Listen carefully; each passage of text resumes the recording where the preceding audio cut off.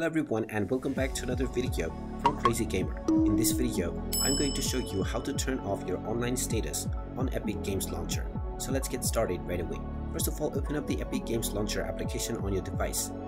And if you haven't logged into your account already, use your email address and your password or your social media accounts to log in to your Epic Games account. Once you are logged in and taken into the home page, if you wish to stay offline so that nobody can see your online status, then click on the Friends option at the top right corner alongside your user account.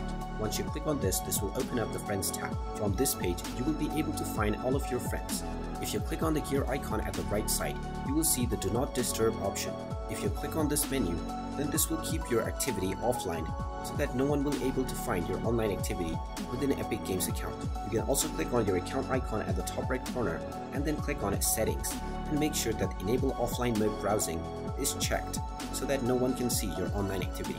And there you have it. That is how you can appear offline on Epic Games account. If you find this video helpful, make sure you hit that like button and subscribe to our channel if you haven't done so already. Also ring that notification bell to never miss another update from us.